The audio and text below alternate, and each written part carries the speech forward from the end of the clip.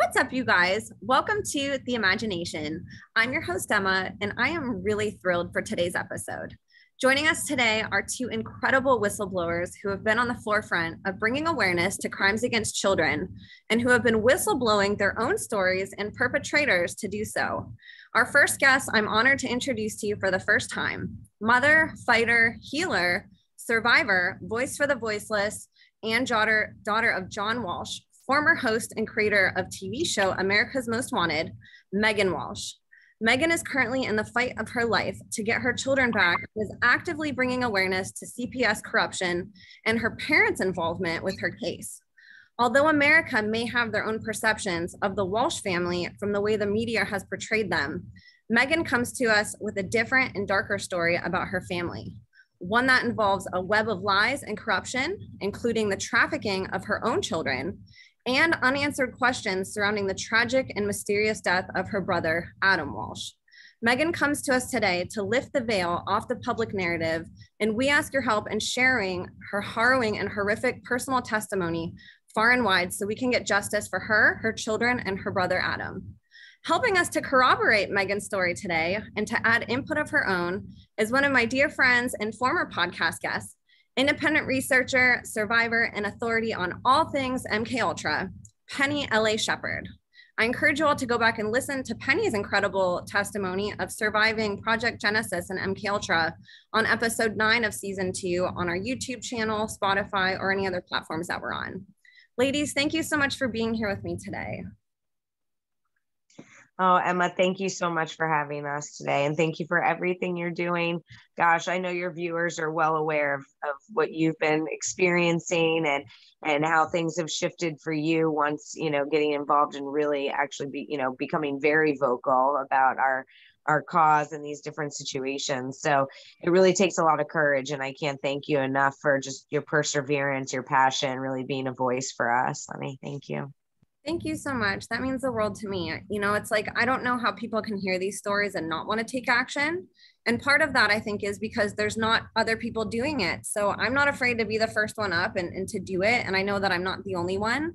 But I always feel like if you're standing up for something, just like how you ladies are, you eventually get people that will look at you like you're crazy, but then they start jumping on board and actually asking, like, why is she talking about this? Or why are so many people coming forth with these same stories? So I always look at survivors and parents and everybody involved with anything involving children. You're all puzzle pieces. And the more that we get this information out, the more we can build this puzzle and give us this bigger picture of what's actually happening in the world. So I'd love to start. You two are two of my favorite people. And I'd love to hear the story of how you guys met and how you are or ended up working together the way that you are now. Penny? Okay. There was a mutual friend of ours that she was going to go down to see Meghan, and she had known that I had written something about John Walsh sacrificing his child. And when they announced it to the public, it was actually on my birthday. So it was August 11th. They found him on August 10th. So I hadn't dug really deeply into the case, but I had just made a peripheral statement that I believe that he was in the satanic agenda and that he sacrificed his child. So she asked me, should I go down to see Meghan because I'm afraid of her dad? And I said, do you love your friend? And she's like, yes. I said, then go see her and support her. And so she went down, and I knew Meghan was going to be targeted. I knew that was going to happen. I knew the protocol. I knew it was going to happen. And then when the friend came back, Meghan, like 2 months later, texted me, and I was like, why is Meghan texting me? And I found out that her children had been taken and she was in jail. And so I started talking to her, and then we found out we had a lot of commonalities because I was raised in Miami. So I was born in Hollywood Memorial Hospital, August 11th, 1958. And then when we start talking, I find out Meghan was born July 15th, 1982 in my hospital. And I was like, what? Because I don't even know if my brothers or sisters were born in that hospital. And then we just started finding out more commonalities because I believe that her dad knows my brother very well. My brother is in the entertainment industry, and he represents some very high profile individuals and shares the clientele of Lou Taylor, which I was trying to prove like a link between the two, but then I was like, crap, they share the same clients. And her dad also he wasn't just in, doing this police reenactment programs. He also at one point had the John Walsh show, in which he had all these different entertainers on his show. And, I don't know who was booking their entertainment, but again, my brother has been in the entertainment industry for over 50 years. And some of the people that he had were a little bit controversial, like Clonade was on the show. And so I had been researching Clonade, and their registry is in the Bahamas. And I also was researching, I spoke briefly with a man named Panos Zavos. Panos Zavos actually clones. That's his thing. That's what he does. He says he clones for purposes of reproduction. So in the balance of things, I'm thinking he has a thing on Amazon called Cloning the Dead. And he basically said if he had a pristine DNA sample of Jesus, he could replicate Jesus. So that means Jurassic Park is true. So when we met, we started sharing information, because I said, I was born in Hollywood Memorial, and I lived 13 minutes from your parents. I lived at 1255 Northeast 202 Street in North Miami Beach High School. So, and then also I'm just realizing when I'm researching Joe Matthews, who was the one who declared that Otis Toole was the murderer, I'm realizing that the entire Miami PD, they serviced my family, because I lived in North Miami Beach. So he's on the force in 1967. I'm born in 58. I'm 9. And then I left when I was about 19. Hold on just a second. Go ahead, Megan. Megan? I didn't say anything yet. Go ahead.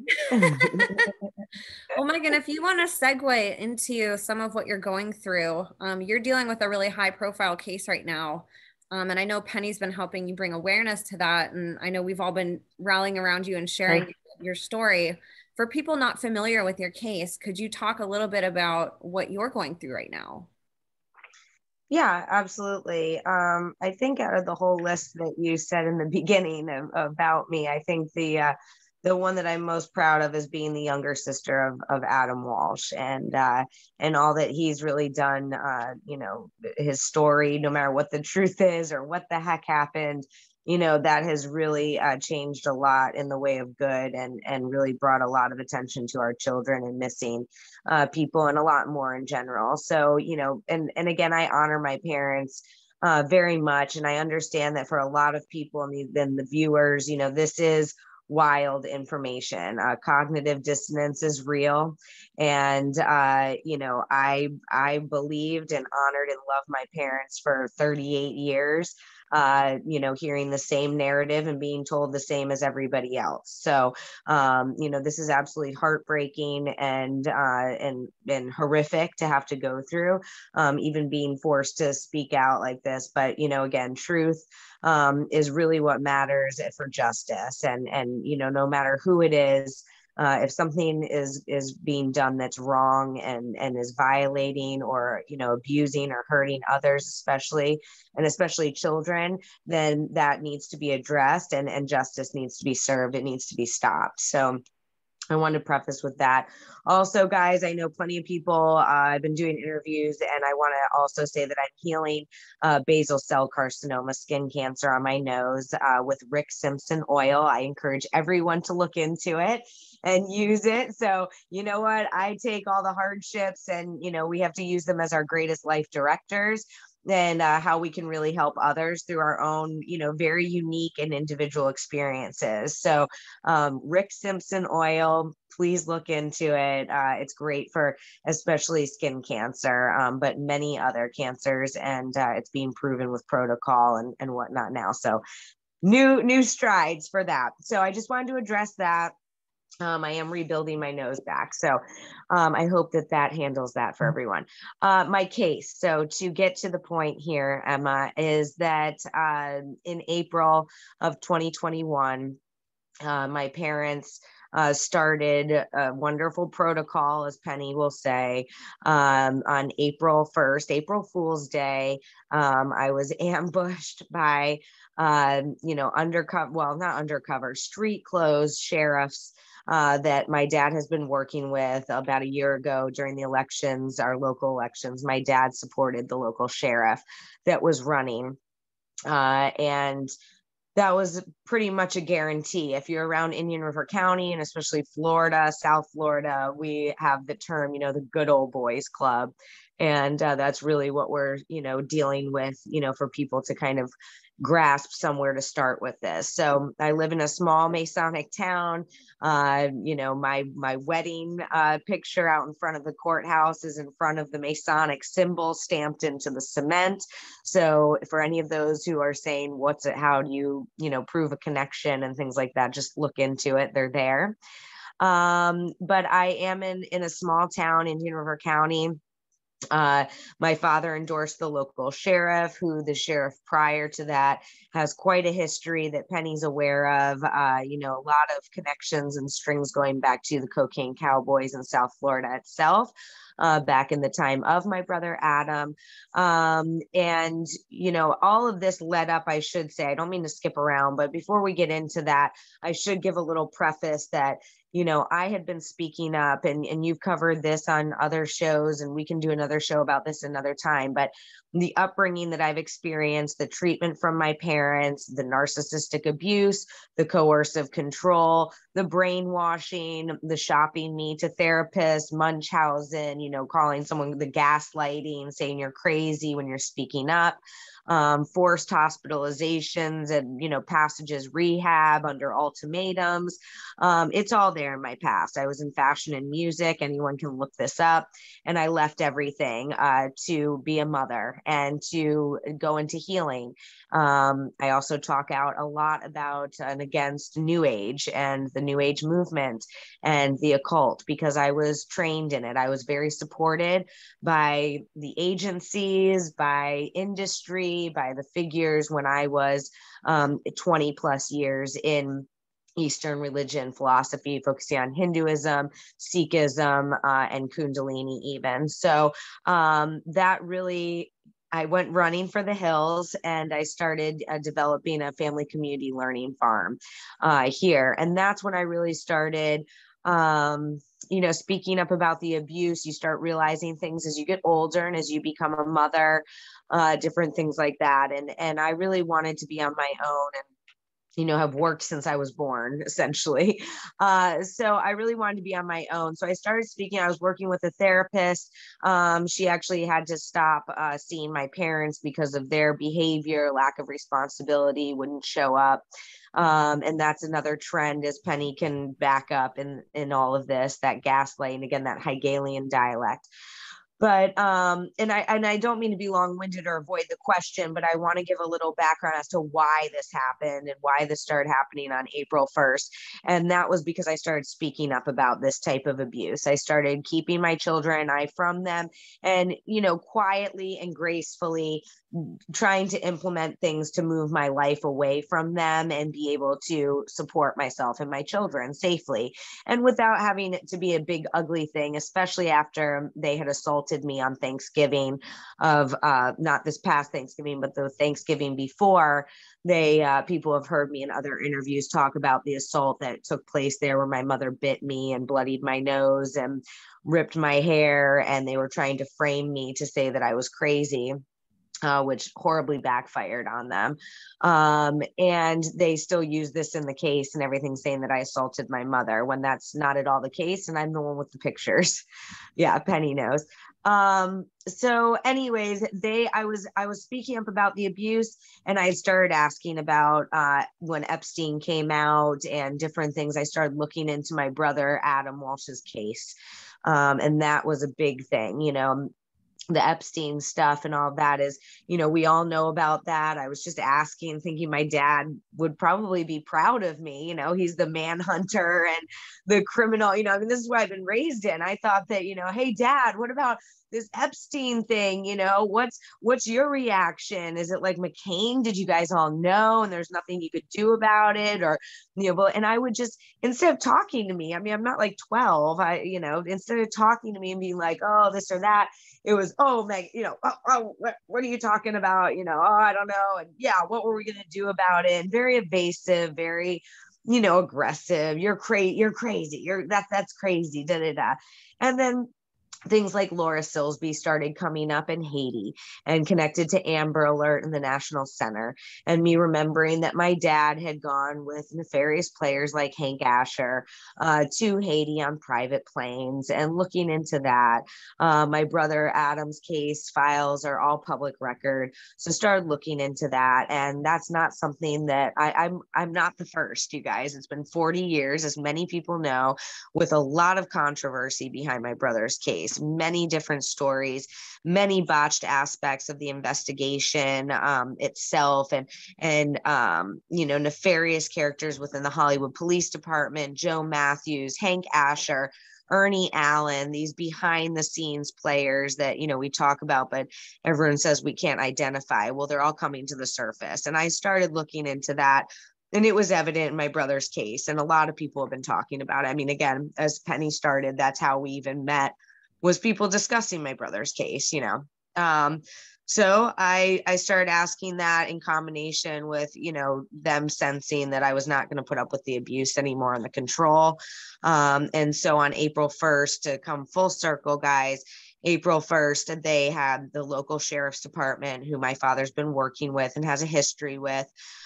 He's basically running the town now like a local mob boss. And I had them pull me and my children over in unmarked police cars and street clothes with, I think two of them, there were like 6 or 7. I have it live. I put everything on live Facebook. Everyone could see it. I'm not hiding anything. Again, this is crazy to me. Does it sound crazy? Yes, because it is. That's what I like to say. And I filmed it all. They served me a comment. Sorry to interrupt, but like if people have been following my show, or they can go back in the archives and see how common this is. I've had many parents on my show saying the same crazy thing. So I ask people, when you're listening, ask yourself why so many parents all over the world, this isn't just America, we have the UK, we have Australia, we have every country, parents saying the same exact things are happening to their children. So just keep that in mind as Meghan is talking. Thank you, Emma, because, that was another aspect of why they were doing this, was because I have been an advocate for Family Court anti-corruption and CPS corruption prior to any of this happening. And the things that I heard from parents, to see them horrifically happen, in my case, which I had heard people talking about months prior, my advocacy work, is just terrifying. It's a nightmare, a living nightmare. And it's real. Penny and I also know another woman, Annette, that's been going out and doing amazing films. I think Annette as well. I'm sorry. But that's been going out and doing amazing, impromptu, just stopping on the street and asking people, would you believe that CPS is really the one stealing our children and trafficking them? And I think it's just brilliant. I even put it on my Twitter last week. Everybody, if everyone here goes and just asks one person that or that you don't even know, are you aware? Would you believe this? Are you aware of this? And can I take a few minutes to just humbly, explain it to you? Not rah, rah, rah, and this is happening, but really we need, and we'll get to that, the actionable things, but we really need people to start understanding, giving them ways that they can help and they can act and they can support. And it really is just communication and education and getting people to go local and state, but we'll get to that. So long story short, they had us ambushed. They served me paperwork. They then, I had hearings, and the crooked judge here in town, allegedly, from what I've been told by many, called CPS immediately. This is how the family court system works, before even hearing any of the trial or allegations or anything. In the first 2 seconds, called and had, this also shows the racket, by the way, and switched it to DC. I've had them listen. I represent myself, you guys. She, ended up finding that this was not an emergency like they said. And we all need to remember John Walsh has been paid for 40 years to really deliver jarring and emergency and, big messages that put you in shock or, get you to react or get you to not even question because of the delivery and the nonverbal, that's for Penny. Penny will get into that stuff. But anyways, before we do, we had hearings. The new judge, the DCF judge that was put under, my father got on a Zoom call in 2 seconds and said, or a Zoom hearing and said, Your Honor, she's holding those children hostage. We need to get them out. And in the John Walsh, made for TV candor. So the judge said, okay, without anything else. I went to go leave my home with my children to go to my cousins to find out what was going on. I was terrified. And they had police in undercover cars waiting down the street. There was no warrant, no criminal aspects. I have no prior reporting. I'm in the community. If anything, I was saying they should have charged me with having my kids out too much during a pandemic. I don't know, that would have at least been maybe more valid than anything they said. Like you'll see in protocol, they said things. They were saying the claim is, a lot of people are going to wonder, that I have severe untreated mental illness and that I am psychologically abusing my children. The most vague, unfounded, you can make it an emergency, it is so bad. In today's system, your neighbor, I could get mad at Penny right now if she had a child with her and, make a report and they could go take that child, and any investigation they say that they do, if you do complain, it's handled internally. And, that just goes into a whole other thing. And maybe we'll do another show, since this is an introductory, but about how the CPS system really breaks down and how they do this to parents and people, because this is something that will affect everybody or someone that I'm not going to fear monger like my father and monger the public. I'm here to really actually put a lot to ease that we have been told is a danger to us that actually is not. Which is what my dad has been paid to do, and many other media figures and things, for this big brother type of, existence and to get to that, excuse me. But anyways, they took my children on April 15th. They said that I was trying to flee with them. When I was getting in my car, they held us in. I don't know where I was supposed to go with no shoes on them and no bags. They put on they falsified the reports, in other words, saying that we had bags packed. They took the kids saying that they could smell cat pee from outside the garage. We live in Florida. There's bushes that smell like cat pee. There's neighborhood cats. And that was actually, ironically, something that one of the other parents had told me. They said, Meghan, they'll say that they can smell cat pee and take your kids. And there it was months later in my report. That's like the biggest example. I was like, this is literally creepy. This is literally creepy. And I cannot believe, being an advocate and even hearing about, I would never believe that it's to this level of falsified documents, of just narrative, no truth. And these are lives of children and families under the guise of in the best interest of, which again goes back to my father's narratives, my father's, whole shtick for 40 years, in your best interest. That's what we're seeing now with government and these masks and all this kind of stuff. So it goes far and wide. These are bigger notions that's what Penny specializes in. And once I'm done ratting off the facts and my spiel, we'll go into that. But they did take my kids. We had an entire trial. They had me falsely arrested. Penny said earlier, I called her from jail. I was never in jail. God is good. I bonded myself out, as much as they wanted me to have to spend a night in the county jail, where we know and the town knows about, people that have been covered up, that have died in our county jail or in transport, and it's been covered up. And they did the entire thing to me the day before my children's trial. They had me go to the courthouse and sit there for an in-person hearing while the sheriff was signing off on bond for me. And they didn't have I was just told they arrested you. Yeah, they arrested me at the courthouse. to really put that trauma and psychological crap. And then I was in booking, freezing cold in the jail, and with, all the guy convicts hitting on me, harassing me, everything. And, I don't mean to sound like spoiled rich girl or whatever, but I'm not a criminal, and I don't hang out with criminals. And that, for me, that is a very traumatizing experience. That's something I never would have ever imagined, and never would put myself in as a law-abiding citizen, and one that's supported law enforcement my entire life in the public eye. So I don't know how else to go about that.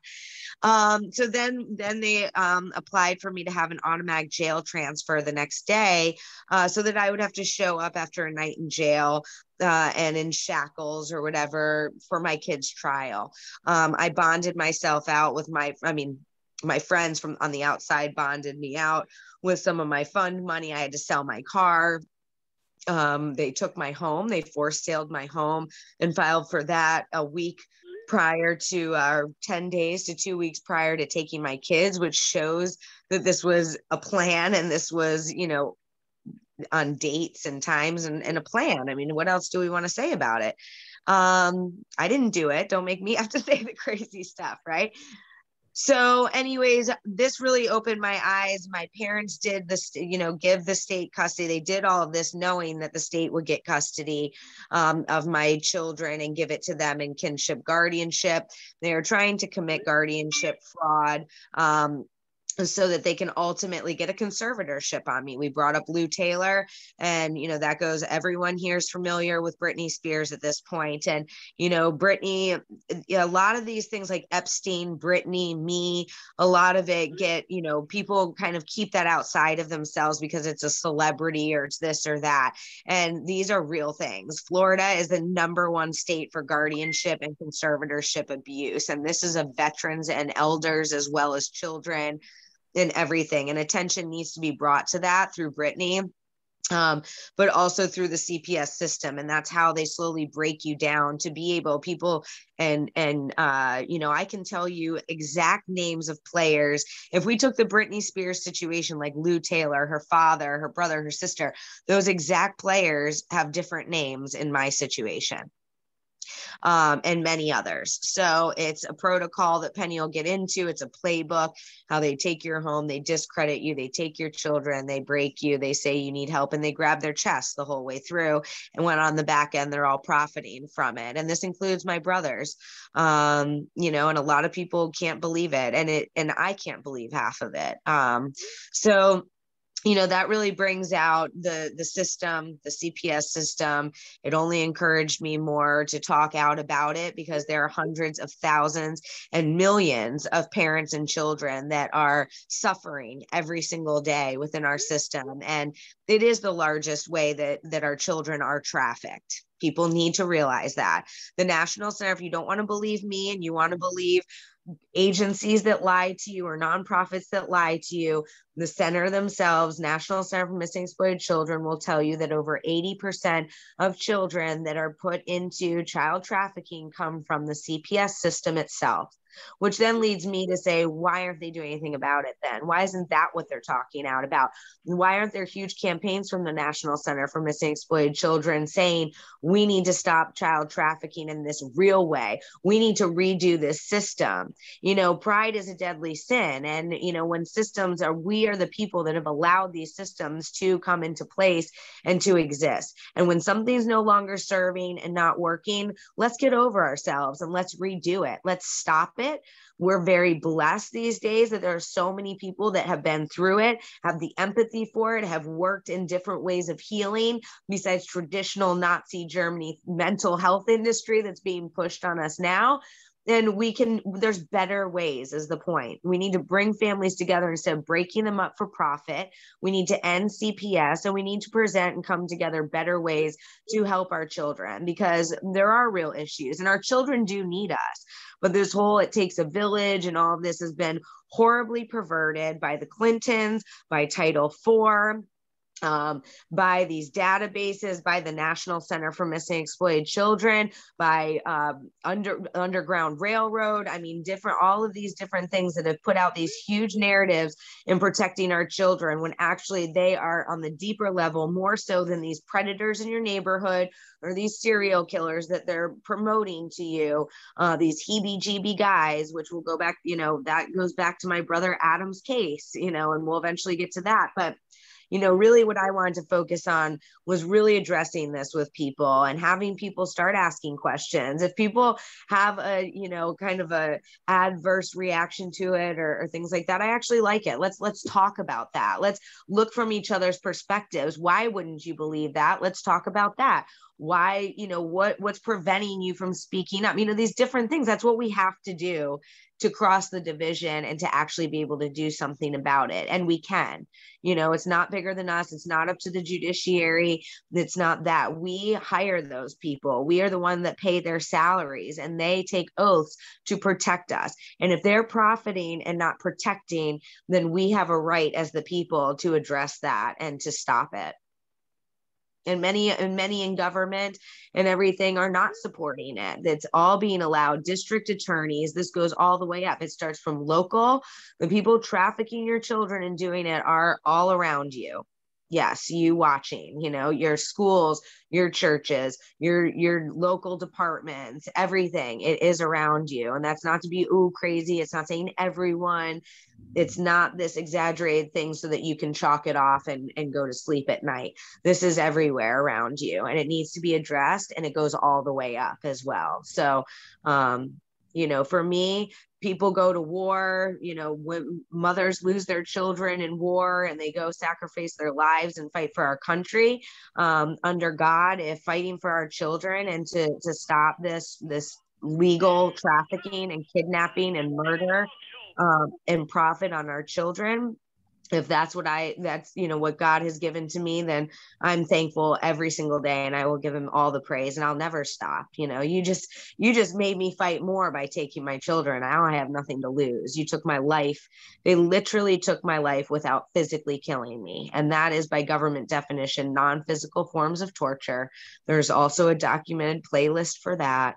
And one of the reasons why I also started speaking up and realizing my abuse on a much deeper level than everyday coercive control or domestic abuse. So I've talked enough for a second. I think Penny should get in there. I've got other things supporting facts and different things when people want to know or when it comes up. But, that's really what's happened. Their end goal is a conservatorship, where all of my rights will be taken, control of me. They can control my medical. They can control money. They also will then be able to access any financial or inheritance that they have done creative accounting and hidden their money in me, as we are seeing that, a lot of this has been planned out for several years, if not longer. I know Penny will venture to say my whole life. So Meghan, did you want to say your website and your GoFundMe?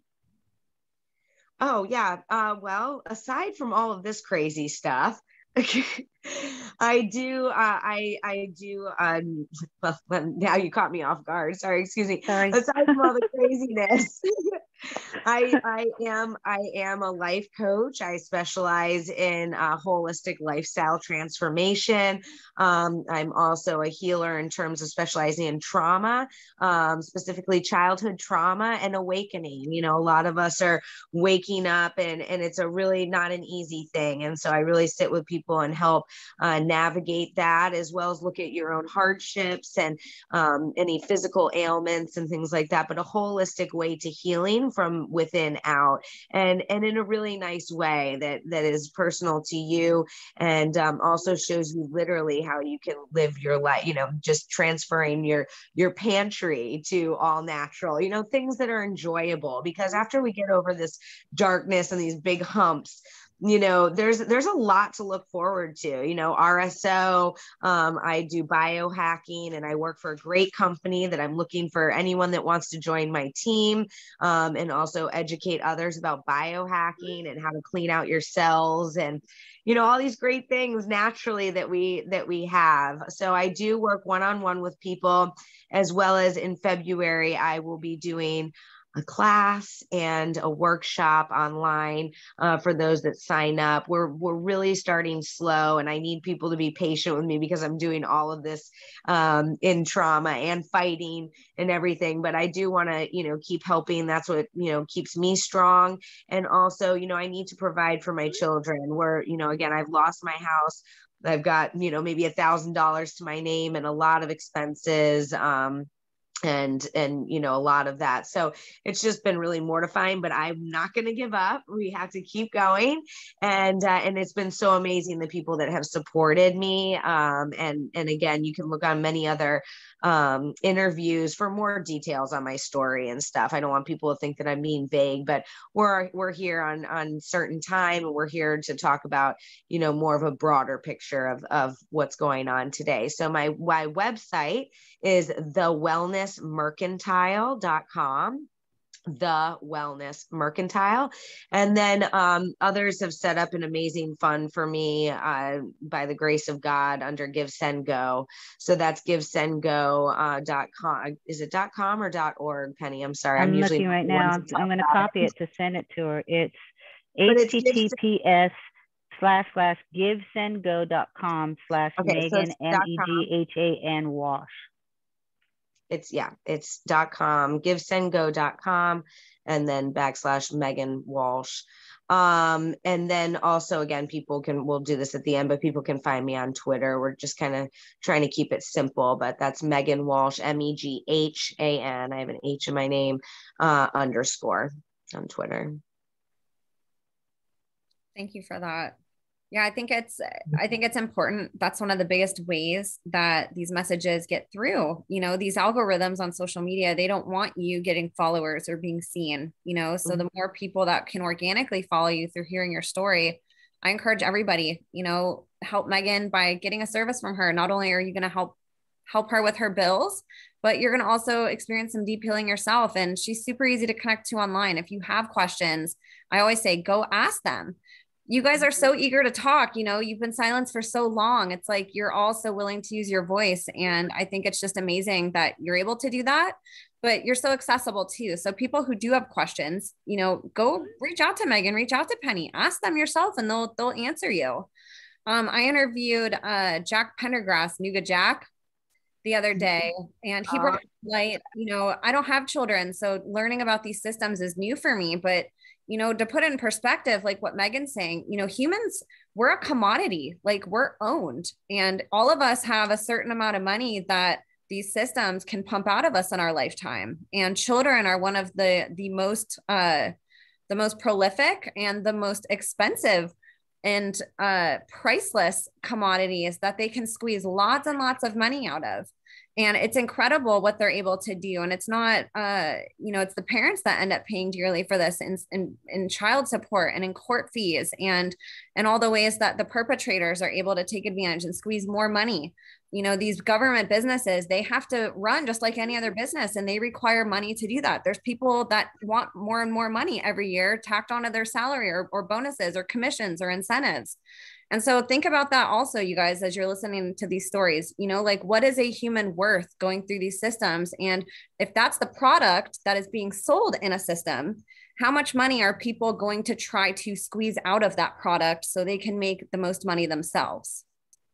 Absolutely. And like we were saying, we don't even like to go there. We can't sometimes in our minds, but, children are, reusable. Drugs you sell them off, they're done. Children and humans are reusable, but children are young. It's starting young. You can use them. You can put them through a system. You can then put them in the prison system later. This is generational, and then go after theirs. But not only that, this is big pharma. This is drugging our children. These are not foster care homes. These are foster prisons. These children are being drugged up universally. There's many children that are grown now or have aged out and want to speak out against this and the horrific things that they've experienced within the system. It's breaking our children.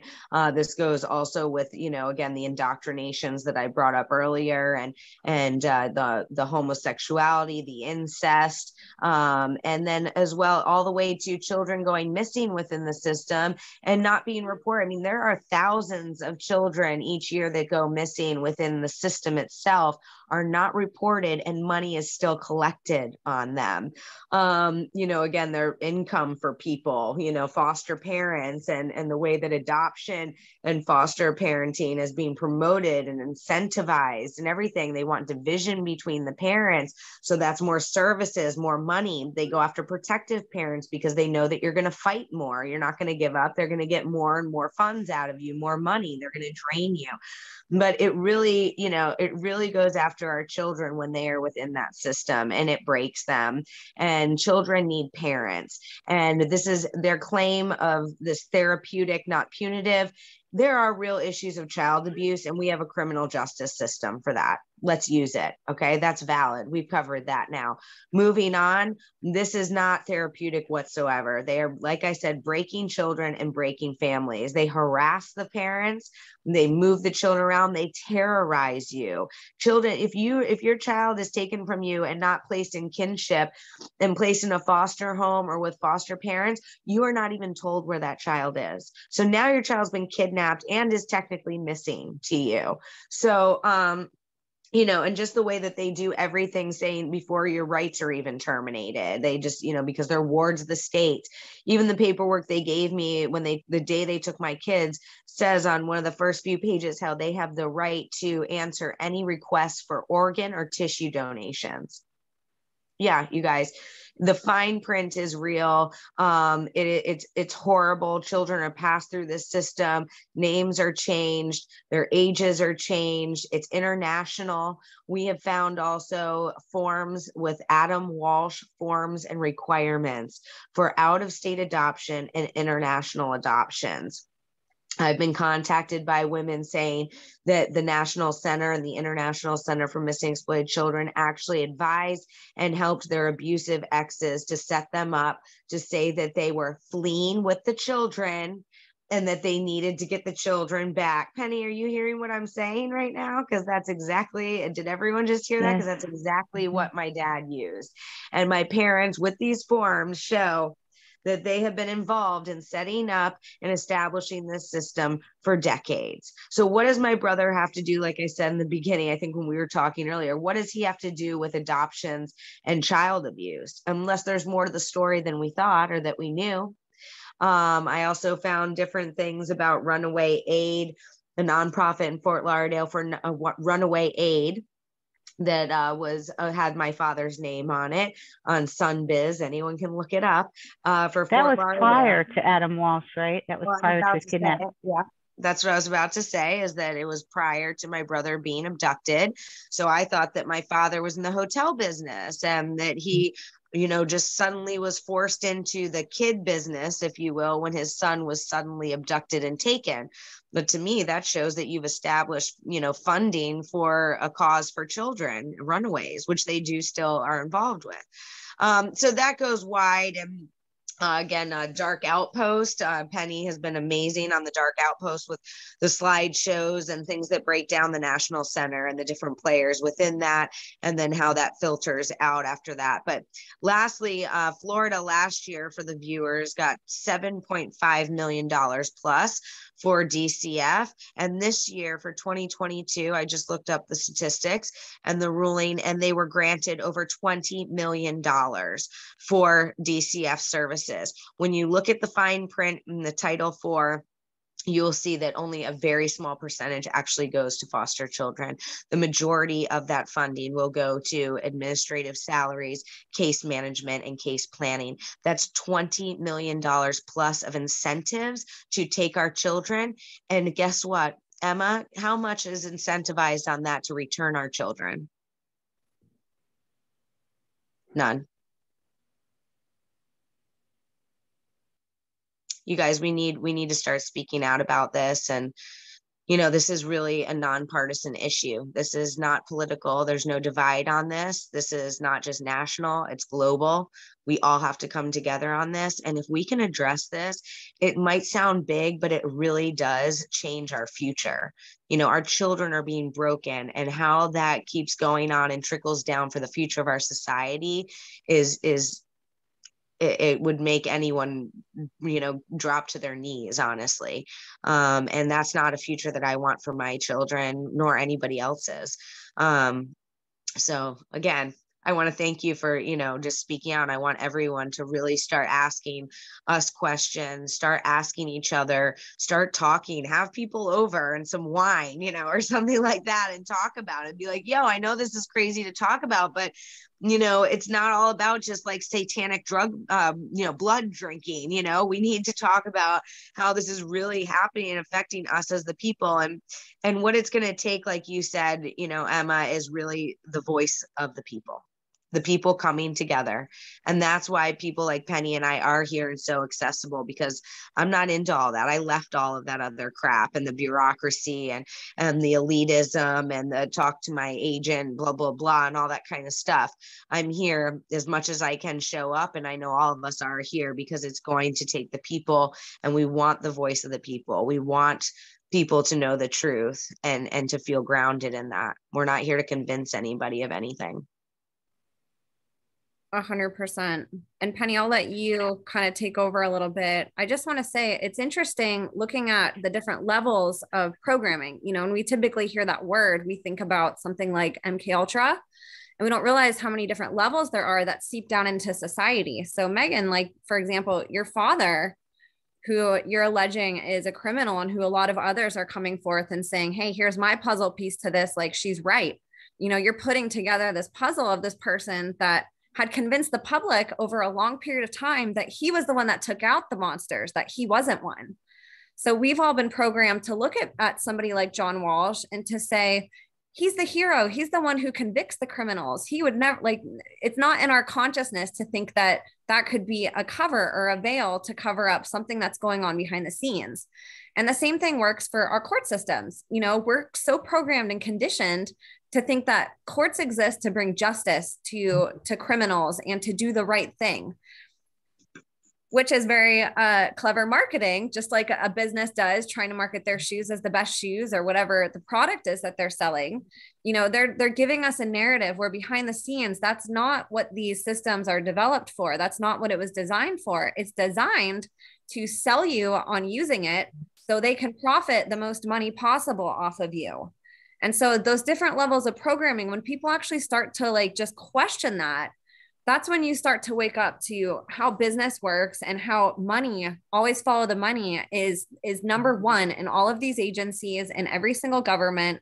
It's not about we the people at the end of the day. That's where we need to come together and take our power back, because they're saying, no, this is about me at the expense of you, instead of them being here for us. Like, we're working for them, and it's not vice versa, how we were intended, how we have been programmed to think that these systems exist.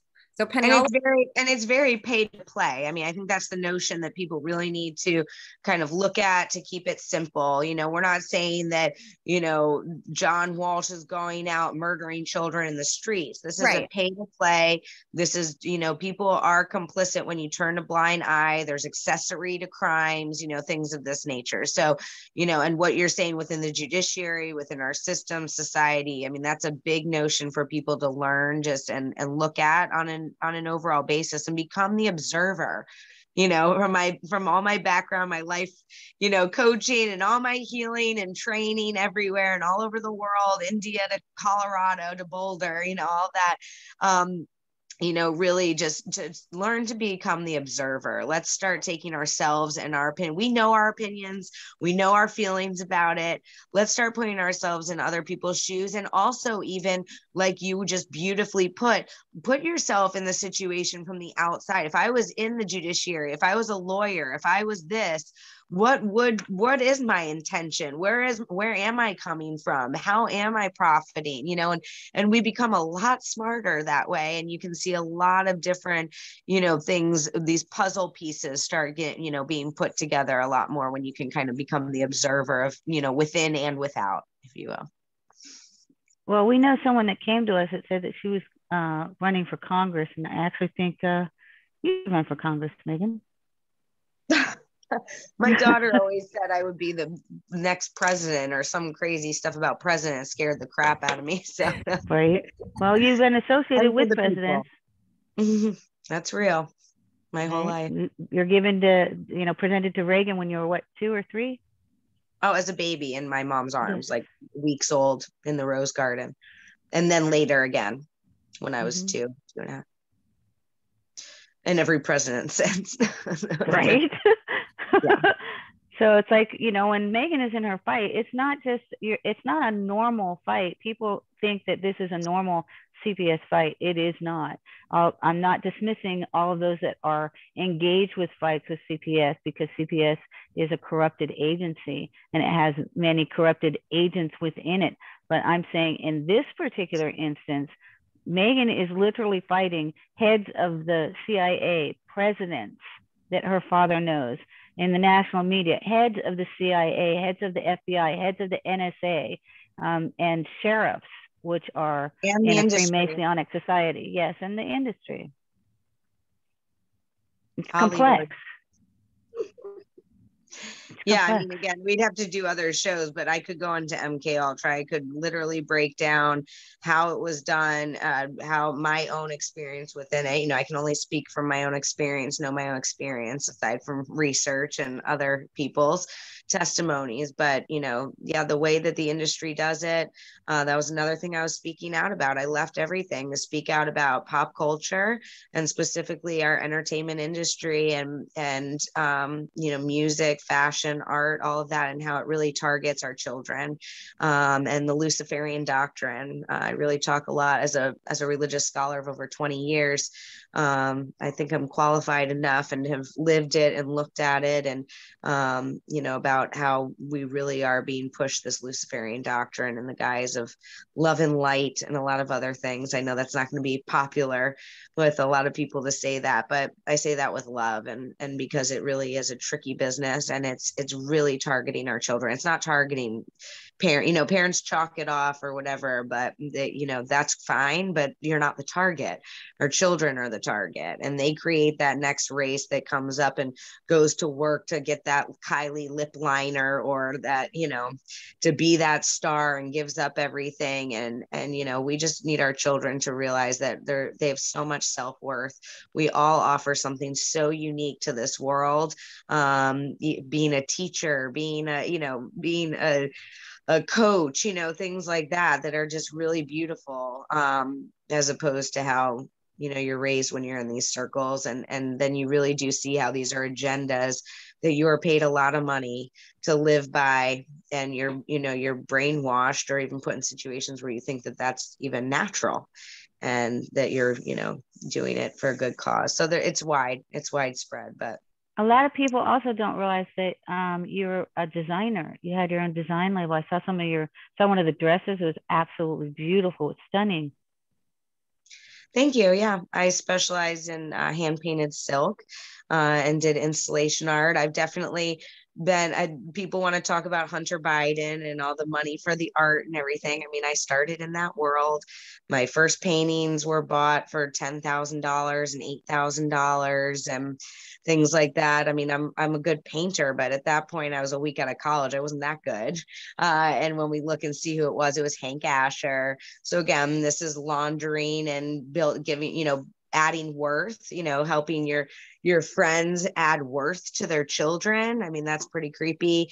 Different things like that. But then, yes, when I was in fashion, I had a beautiful clothing line named Blank Silk, and I did launch at New York Fashion Week. In India, I did shows, Miami, and headlined at LA Fashion Week, where I was targeted there. And that's how I got involved with the whole Kanye West scene, and my son's father, who is his childhood best friend and current best friend. And that's a whole other side of the industry of targeting and triggering that MK Ultra programming that you've been brought up in, stealing your intellectual property and you don't know, you think it's opportunity, handlers coming in and doing that when again, it's under the guise of, oh, I'm making it somewhere, or you're getting noticed. The agencies, again, it just keeps going back to the deeper puppet strings, the longer puppet strings and the darker suits.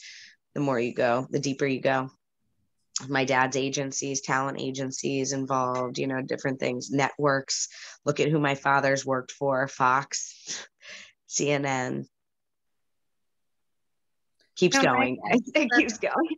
Oh my gosh, it's crazy, all the connections. And even before we jumped on here, Penny's breaking down whenever we're waiting for you to log on. Penny and I are breaking all these connections. And I'm like, geez, it's amazing how whenever you do look at a situation and you actually ask a question about it, that's different from the narrative that you're given. It's interesting the answers that you can come up with if you just ask that first question and care to go take a couple minutes to research it. Now, for people not familiar with the Adam Walsh case, could you tell a little bit about what was the public narrative that was presented about his case? And what are some things that you have found behind the scenes that negate that or are different from what the public's been told? Absolutely. Thanks for asking that. I will preface that, I was born not even a year after Adam was kidnapped or disappeared. I say disappeared at this point, not kidnapped or murdered, but disappeared, because we don't know what happened. As Penny said earlier, if you ask anybody that's really looked into it and wants to be honest about it, the public narrative that everyone knows, they will recognize Adam Walsh from Code Adam, Amber Alert, the milk face on the milk carton, the missing face on the milk carton, missing flyers, Walmart, all of that, but most notably for the little boy with the baseball bat. That was really his marketing, and oh God, that sounds horrible, guys, but really what was put out and what people know. So the little boy with the baseball bat, Adam Walsh, was 6.5 years old. In 1981, July 27th of 1981, he was allegedly abducted from the Sears department store in Hollywood, Florida, which happens to be across the street from the Hollywood Police Department. And he was kidnapped. They did not know. My mother, the narrative that the public was given was that my mother, Reve Walsh, went shopping to get a lamp that was on sale and left my brother at 6.5 years old at the Atari video game station in the toy department of the Sears store. She says that she left my brother for 5 to 10 minutes at the most, went to go look for the lamp. It wasn't there. When she returned, he wasn't there. That she asked, for the intercom, his name to be called over the intercom system. My father says that it wasn't called over the intercom system. Then, from there, the police were called. They came in, the Hollywood Police Department handled it. And there was a 2-week search for my brother's remains all over the area. It was local and national news. My parents went, on Good Morning America and national television, as soon as this happened, which is wild to me. I mean, I can't even get a story these days about John Walsh saving his grandchildren from his crazy daughter. Where's that headline even? Can we get real about that? I'm sure the Inquirer would love it, but they already called me and asked me for an exclusive, and I turned it down because I wanted to talk and I wanted to be amongst the people, and I didn't want them to be able to control the narrative. That's also how they do it. And many other publications know there is a media blackout on it. So back to my brother's story is that there is a national search and local search for national knowledge of and local search for my brother's remains, kind of like the recent Brian Laundrie effort, I will say. It was a 2-week search of a local area with local cops, very similar pictures, literally to pictures of my brother's search efforts when you put them next to each other. It was a 2-week search. The remains were found in rising and falling water. My brother's remains were found in Vero Beach, where we grew up and lived, which was another huge question I always ask, why do we live and grow up in the town where my brother's head was found? Yeah. But so that was found in rising and falling water in a canal by fishermen, they say. And it was only the skull found, just like Brian Laundrie. And it was identified by his dental records, just like Brian Laundrie. And my father also came out for this Gabby Petito case, and everyone saw him online and said, this guy, is he okay? He's calling for Brian Laundrie's suicide. I mean, he really showed a lot of his colors and cards, and people were saying how he really should not be allowed on TV to be able to speak like this and everything. Now imagine being in my position and it's your own father, and he's not being so polite in the public eye, and he's hiding his own past and crimes and all of this. So if he's gone to the extent of using my children to do it, I mean, what else are we putting past him at this point? I hate to say. So he came out, my point there, in saying this huge narrative while he's doing this to his daughter in his hometown, which, by the way, the month that they started this, I mentioned April Fool's Day.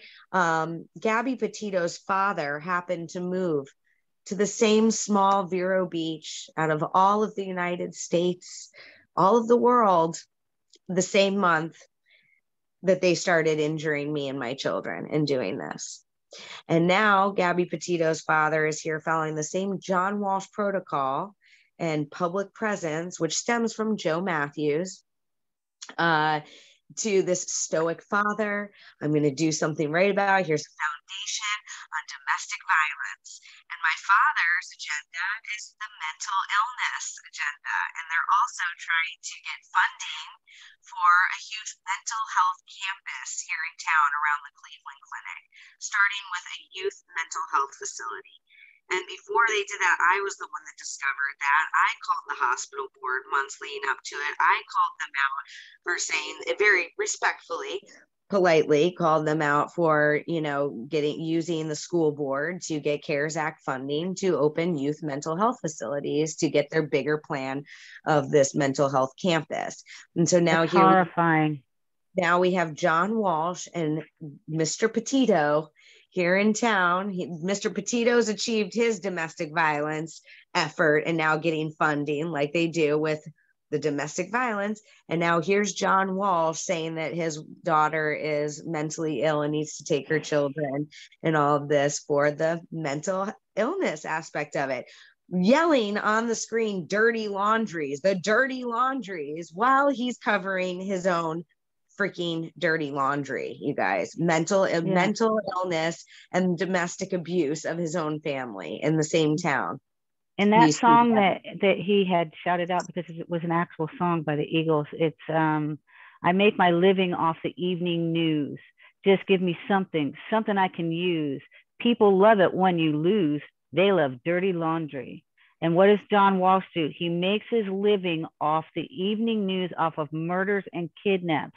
And he also solicited a mob mentality involving the Petitos, that everyone should go and kill Brian Laundrie, or that he should shoot himself. And he said that repeatedly. And then, of course, he ends up with a head in Alligator Alley, poke salad Annie, Gator's got your granny.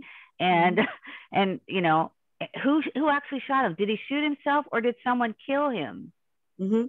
And in my protocol for the mental illness, it would be, take my children, take my home, take everything behind the scenes to break me. No one would be able to survive that normally if I didn't have the grace of God. And they know that my children are my world. Anyone that knows me knows I did not do anything besides my children. And then obviously, I wasn't crazy about, but like that, and be in the community. I didn't go out and party. I gave up everything, my children were my world. And so here you go after that heart space, you take everything from, me and everything. And I'm sorry, Penny knows as well, the non-physical form of torture, the end goal is to break the individual. So if I were to commit suicide or end up suicided, they can grab their chest. She was just mentally, we did everything we could for her, And that's also a thing that has stood the test of time with these Masonic men. and blaming women or saying that women are crazy. We hear in history about hysteria and men in the past and 50 Stepford wives committing women when you do. And my father's family actually has a history of doing that is documented to the women that didn't go along with everything. So, it's a thing, guys. It's a thing. But then my dad would be able to grab his chest and say that. And I want to set the record straight. This is a witch hunt, and I am not a witch. I'm a child of God, and I would never do anything to hurt myself. I would never do anything but fight for my children and try to get the truth of what is going on, what my dad is hiding, and what my parents and their cohorts are hiding or what they've done. So it's really sad that today that people who are defending, who are whistleblowers, that actually have to go on camera and say, I am not suicidal. I know. It is sad. Now, Meghan, I'm curious, what was your relationship like with your father growing up? And when did it occur in your life? Were you always kind of uncomfortable around him? Were there signs that you had growing up that maybe he wasn't who he said he was? Or what was that moment for you in your life where you started questioning him and the narrative that he had portrayed to you as a child? I didn't start questioning until about 2 years ago when the whole Epstein thing, and I started looking into my brother, Adam. Honestly, guys, 36 years. I blamed myself for everything that they blamed me for. I was set up with very abusive men and left, and, they supported me in the time, but that was also used to get me to go on to something else. They would take my intellectual property. They'd get me to start doing another thing under the guise of them helping me because I'm just so, a mess. That's victim shaming. I was abused, abandoned, groomed, whatever, by men. And I thought my dad would be a huge proponent for that, or a huge victor for that. And now he's actually going and using these men, which is another, part of protocol and the occult, but going back to these men and introducing my children to them, doing all this stuff, which my children, I mean, no one is thinking from the children's perspective on any of this. They're absolutely literally being used. They're prisoners of war right now. So, but going back to growing up, I mean, again, I am very humbly admitting, I loved my father. That's the problem, was the idolatry. I loved my father. I never questioned a thing. I was, count me as one of you all, if you were a fan of John Walsh, I mean, I was his biggest one, and my mother alienated me from my father. My mother was really my covert dark abuser my entire life. I mean, I would grow up literally in solitary confinement being told that I needed to be grounded, and for like a bad grade, or a C or a D or something like that. My mom would like ground me from the phone and, would catch me. And instead of like handling it normally, she'd like chase me through our mansion, which I called the Shining House, and would chase me and tackle me down the stairs, get the phone. And I grew up a lot of the time in my closet, in different houses that we grew up in. It was always in the closet since I was small. And the last closet that I had with them, where they have my children now on an island, I would literally, there was like a little dresser by the door, and I would pull out the dresser drawers so that she couldn't open the door all the way. And she would bark at me through the door. And that's exactly what I saw again then on Thanksgiving, when she's, assaulting me in front of my children and biting me. And I had seen several different times, leading up to that in the year, of her literally barking at me like a dog, which, in my training and all of that, that's for a different time to get into, but that's entities, that's lower vibrational energy.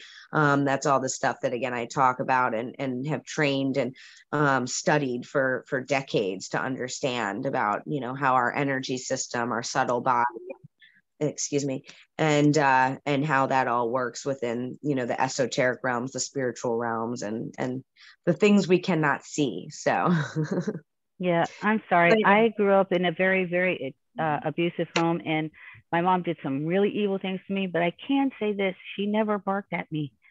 That's just, I don't remember her biting me either, but that's just, it's horrific. It's a horrific thing to even hear it, that, my mom barked at me when I was growing up, and then I had to hide in closets and you know, eventually then she bit you like a dog. I mean, well, and it's Stockholm. It's literally Stockholm.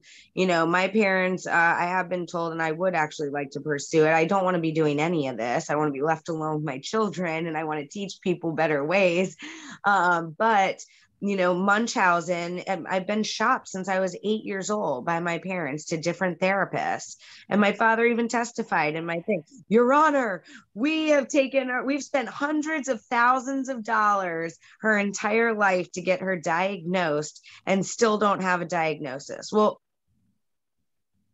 doesn't that answer that right there? And it's also my career. Like, you all are gaslighting every single thing that I do.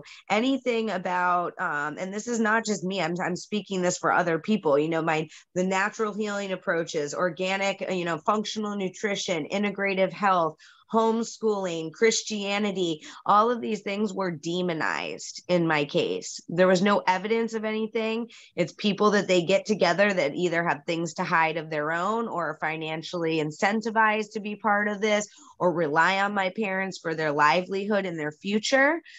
This is not crazy. This is pretty grounded, and you're pretty much giving it, you know, being given it laid out. And the fact that you're still choosing as our judiciary, as the people who take oaths, and that we pay to correct these things and know the absolute truth about it, and this is what you're choosing, how you're choosing to handle it and still go along with it, you would never have a criminal case and convict someone without an investigation. This is worse than being in prison to me. Living without my children and being accused of all of this and watching them literally being taken and given to our abusers, you know, under hearsay, and because John Walsh has more money and has been acting longer, you know, as an actor. Like, I don't know, guys. It's just, anyways. I was watching a show the other day about Reagan, and I started a PowerPoint about Reagan. It's pretty long, but and in there he said he didn't believe that you could be a president of the United States without being an actor. So, you know, his acting training facilitated him for his public persona as the president of the United States. His son said he lived basically in a fantasy world. So he lived two worlds. He lived in one perfect little world, and but yet he also had affiliations with the mob and with MCA, which had its tentacles in every facet of of Hollywood, and from motion pictures to television. And he also facilitated an agreement, which was a compromising agreement, which wasn't allowed for the agent to also be the agency, because if you were to sue your agent, you couldn't sue the agency or the union that was representing you if the two were one and the same. So he facilitated that agreement when he became president of SAG. So we're talking about all the same things. When I talk about different people, when the other day when we were on Dark Outpost, and I was talking about the Fontainebleau Hotel.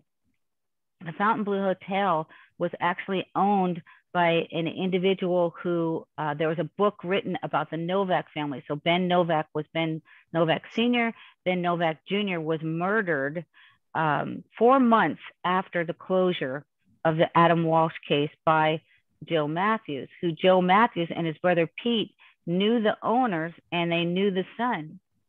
And the son used to regularly go to Miami PD. They knew, and so at that hotel, they had Meyer Lansky, who ran his operations out of there, and the Bahamas. And the Diplomat, which her dad worked at, it's 12 miles from the Fontainebleau. I used to go and sunbathe behind the Fontainebleau, and I was telling them on the show that Gary Shandling came up to me in 1976, and I spent the day with him, and I took him to my rehearsal, and I spent the evening. Then he drove me home, and he asked me to marry him, which I now know it had nothing to do with actually wanting to get married. It was giving homage like Marriage to the Beast, giving homage to my brother John's sister. Well, and there's public personas versus private lives, and that's what people don't realize. These people assign like actors to a role. It's a lifelong role, and they are getting paid, and you get a lifestyle. You get these things for doing it. Kim and Kanye West. I mean, I was in PR. You are set up with new upcoming stars. I mean, this is all coordinated efforts. Like she's saying, you know, and Reagan did come out, which reminds me of America's Most Wanted, which Penny, you know, helped reveal that, you know, Rupert Murdoch was, you know, Fox Network was fledgling before America's Most Wanted came out. And he was absolutely obsessed with having America's Most Wanted in the US. And two other known hosts or actors were previously approached to be the hosts, and they wouldn't do it. And then comes John Walsh and, you know, my brother's murder, and he's put in this place and put on this pedestal. So of interest to that, where Meghan and I again intersect. So when I'm researching my family and I'm researching the ties to Jolie West, which I wondered if he was at, where was that place that they kept you at? Passages in Malibu? Passages. And real quick, before I forget, I wanted to speak to the Bahamas when you said that and this kind of stuff. People think that like mobs aren't real anymore. We talk about the cartels. We know the cartels. People think that the mobs aren't real. Hits on people's lives aren't real. You know, all of that. That was a huge rumor about my brother and still is to this day. When you're talking to locals and people that were actually there in the area at the time about this being mob related, drug related, a ransom that my father wouldn't pay allegedly, and then things happening to my brother and the manner that we find the head and all this kind of stuff, which is making more sense, you guys. Come on, looking back, hindsight is 2020. We've got 40 years. This is amazing. We can look back on this now with fresh eyes, but you know, I mean, that it goes deep. You know, so when I'm researching my family, right, and Meghan and my family intersect in so many different ways, and our stories intersect in so many different ways. So when you say how did we find each other, I'm going to have to say it was God, because there's no way that we would have been able to find each other in any kind of a timeline.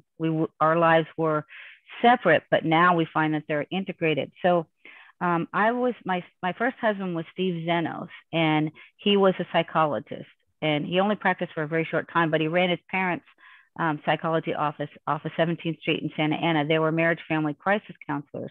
In the 80s, I attended a fashion fundraiser for Teresa Saldana.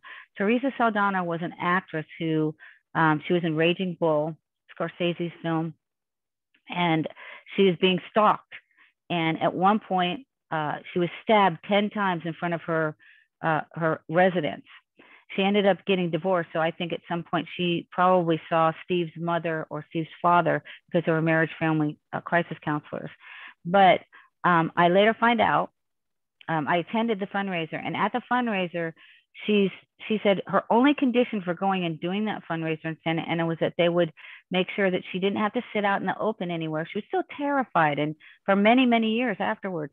And I approached her and said, "Are you okay, Teresa?" And she's like, "No, they promised me that I would have a limo here." So I go to Steve's mom and I say, "Hey, you know, you shouldn't be leaving her out here like this." She said she just wanted to get a limo there. And the mother coldly says, "Oh, she'll be fine." And I'm like, okay. So I go back to Teresa and I say, "Teresa, I'm going to go. My boyfriend and I only have his truck, and we're going to go back and we're going to get the Mercedes. If the limo doesn't come back by then, I will personally drive you home." When I get back, the car is there, and she wrote on the window, she thanks me. Now, fast forward to now when I'm researching and I find out that my family actually knew and worked with Louis Jolie, they call him Jolly West. And then I researched a little bit about Teresa Saldana. Then I found out that Steve's mom was on the board of it. It was called Victims for Victims. It was Teresa's organization that she established. And I find out that Teresa was in the running as the host for America's Most Wanted.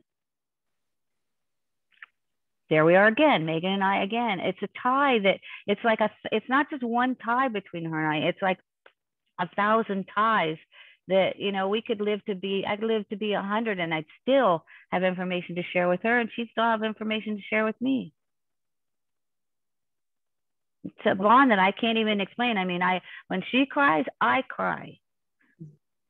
But that goes back to what Meghan was saying earlier, where these same people that you have the connections about, they've been doing everything possible during the duration of your lives to make sure that you don't connect with each other and with other people who are victims of these perpetrators that you all know of, and these systems and all of this web of deception that has lured in and cultivated so many survivors and so many instances of trafficking and of abuse. You know, they've done everything that they can to keep you apart. And it's so powerful to see that, you know, because I'm sure Penny and Meghan, you both probably provided puzzle pieces to each other's stories that you wouldn't have had without each other. You know, and every single person that steps up, that's what it is. Like we add these connections, and we get information and resources to say, oh, that part of my story was missing. I didn't know about it, but you just provided that crucial connection for it. My brother was also murdered. How unalone you actually are, you know, how non-unique you actually are is actually, I welcome, I mean, horrifically, it's horrific, but you know, that is for someone going through it to realize, you know, how common, I mean, it's terrifying in the same respect, but you know, to come together and not only to keep us from each other, but information as well. Right. My brother David was murdered as well. My brother David wrote a book, which is unpublished, entitled The Whistleblower. It was about the Vatican. It was about Bush, who Meghan's dad knows very well. He knows the Bush family, all of them. He knows Jeb. He knows George Jr. He knew George Sr. He's shaken hands with Barbara. So my brother David wrote a book. All the way to Anheuser-Busch as well. Anheuser-Busch as well. Where is Anheuser? Is he in Vero? Yes, it's my dad's best friend, one of my dad's best friends, and that goes into polo and horses and cloning and lots of other avenues, selling people on paperwork as livestock. Yeah. I mean, Meghan and I, like I said, we could spend the next, 40, 50 years sharing information with one another, because the parallels, I know that my project was a cloning project. So it's, kind of, and I don't want people to be, I found out when I was 58 that I was MK Ultra. I didn't even know that I was MK Ultra. And then when I find out that my family is Joseph Mengele, and when I meet people too, if they're in person and I shake their hands, I can tell, who their family members are. But I told Meghan, your family knows Joseph Mengele, your family knows my family. And then we find out that she has connections with the Kruger name. And so I say to her, when she says the Kruger name, I say, Freddy Krueger. And she laughs. And I go, no, seriously, this is how I do my thing. And then I look and I find Friedrich Krueger was at Ravensbrück, where she says, was it your great grandma? My grandmother. She says her grandmother was at Ravensbrück. Who was involved in adoptions and all of that. We had my mom kept quiet for 10 years. What am I talking about? Decades. About her older brother there's a story about him getting his high school girlfriend pregnant, and they adopted the baby out, and they made it this grab their chest thing about how, her family wanted to do it and forced it. Well, we all know now, like, that his family could have easily taken in the child if they wanted to, that he would have had rights to do that if they fought for that. And then I'm told then this woman comes out of the woodworks, like 7 to 9 years ago at our family reunion, saying, I'm your cousin, and I was put in the system. I was adopted out. I was horribly abused by my adoptive mother my entire life. And she even told me how my mom looked at her at that reunion and said, you're not family. You're not part of our family. And, that's again, that I started asking questions about my grandmother, who was this chess girl. She's from the war and blah, blah, blah, Adel, and poor her. But really, she was a covert narcissist. And I can't imagine the abuse that went on in that household and family, straight from Germany. Yes. And so it makes one wonder, when she said she was at Ravensbrück, was she actually maybe not a victim, but maybe a perpetrator? Because Friedrich Krueger, like Freddy Krueger, right? He was one of the top agents for Hitler, and he looked over the concentration camps. Mm-hmm.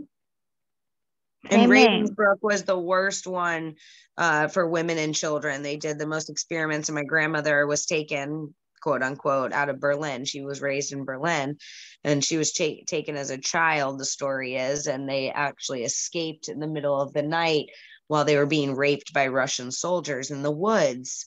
So, I mean, I don't know. And then she's brought back later, as Penny was alluding to. And then the story of her getting here is that she was given, money for a plane ticket and was on one of the last planes before Hitler closed the borders, quote unquote, was, the narrative I was always given. So, wow. Delving into that, we see those connections and actually looking at. Right. So I'm wondering, did her family, did the Krugers actually know Hitler? Because my mom was she was a Hitler baby. So they had thousands of babies for the Reich. And I don't know how they did them all, but some of them they did in vitro fertilization. Some of them they just actually had sex with the officers. They had taken the sperm from the soldiers and then frozen it. It's my belief also that the egregious acts that they perpetrated during the war were for the facilitation which the Rockefellers and the Rothschilds paid for in eugenics in the 1920s. They supported Hitler. And I believe that what they were doing when they were dissecting the bodies or whatever is that they were taking the woman's ovum and then sperm from the men, and then they could use the ovum essentially as a container. So they would, if you watch The Boys from Brazil, and that was in the 70s, it was explaining how they did it. So they can go in, they can just essentially empty all the DNA, which is in there, and then put in whatever DNA they want in there. And then with an electric shock, they engender the fetus to start growing, and then they can implant it in a person. And that is essentially the cloning procedure in which Mengele wanted to clone the Uber soldiers and anyone that was loyal to the Reich. And that meant anyone that was loyal to the Reich. It didn't just mean Germans, it meant people all over the world. And they had camps all over the world, which people don't understand. So there were millions of these hospitals. And which happened to me in India right before all of this, too. I had a fetus stolen in India by the heirs to Global Oil and Drilling. And I woke up in the hospital and the sister-in-law was sitting there on the couch with an envelope of money. And I, 10 years later, realized what had happened to me, and I wrote to them about it, and I confronted them about it. And I have screenshots of the threats and the reaction that I got from realizing it. And so it is real. And also what I want to say to the German approach and the history that we have within Germany, they were stealing children to Germanize them from Poland and things like that. And what we're not realizing in our current CPS system is it's the same exact thing. Our children are being stolen to be quote unquote Americanized, indoctrinated into this transgender pop culture, detachment parenting, which stems back to Hillary Clinton and her mentors believing heavily in detachment parenting. And that goes back to dictators, and who Penny is the one that says, give me your children for a couple generations and we'll have them all programmed, and all of that. So yeah, I just wanted to back up what Penny was saying with some real applicable examples for today and also what I've experienced. Horrific threats. Wow. Wait and see what's going to happen to your family, literally months, weeks before all of this happened too, from across the world. One of the things when I was researching this little girl, she's from Austin, her name is Katie Groves. And Katie Groves is young. She's in her 20s. And she recanted a tale about her life that said she was taken from Austin to Middle Crossing, Texas. She called it Uncle Sam's Snuff Factory, it's an hour from the Bush Ranch. And also Elon Musk has one of his places out in McLaren, which is 8 minutes from that place. So we know that there's tunnels going through there, and they're also using the military to transport these children. She tells a horrific story, which parallels everything that I'm saying and what Meghan is saying. And how are millions of these people having the same story? So she tells a story that she was taken to an underground military base there. They took her ovum. They were growing children in other women. And then also they have what's called an artificial womb. So when my twins were taken from me in 1983, They waited till they were viable. I was told if I didn't have this abortion, that his parents, who were the psychologists, and I realize now that they were taking the DNA for my brother John because they knew him. I was told if I didn't surrender the children, the twins, that his parents would frame me, put drugs on me, throw me in jail for 25 years, and then take the babies and raise them as their own. Then he gave me a money order to go to a place in Newport Beach. It was a Planned Parenthood. By this time, they were viable. So I believe now that they actually took those children, because Clonate is right out there in Riverside, used an artificial womb and then transplanted them. Now, I can't prove any of this, but my general feeling is that those children were actually the Duffer brothers, because they were born, I was pregnant in May and they were born in February. So I was pregnant in May of 1983 and they were born in February of 1984. And I knew that I had twins. I knew they had dark hair and blue eyes, and the Duffer brothers have dark hair and blue eyes. And can I prove any of this? No, but they were also born in Durham, North Carolina. And I found out recently, I was researching, my mother was a nurse, which falls in line with the 11th story about her going, and I don't know if my mother volunteered for it or not, but if she was a Hitler baby, which I believe she was, and she's a nurse, is it possible that they actually used her for transplantation or for experimentation for MK Ultra? She was gay. She didn't not like men. So how did she end up married to my father? And how was she getting impregnated? These are questions that I can't answer yet, but I'm going to spend the rest of my life trying to find out. So she was also in North Carolina, and she was in nursing school. I don't know what nursing school she went to, but is it possible that she had an alliance with Durham, with Duke University? Because I know I was taken there as a child. And that's where the Duffer brothers were born. They were born in Durham, North Carolina. These are not, these are coincidences beyond coincidences, right? And that's where I lived. I went to school, and it was under the guise, when I applied to all of my different colleges, it was under the guise of, oh my gosh, you're so lucky you got into Elon. So then you feel, oh my gosh, I can't wait to go. Burlington, that's LabCorp, that's all testing. My fiance out of college then got into Chapel Hill, University of North Carolina, Chapel Hill, for medical school. He got grant funding for stem cell research, and was also growing skin in the lab for burn victims from cadavers and different things like that. And he also was my first highly and probably most physically abusive partner that I was supported to be with.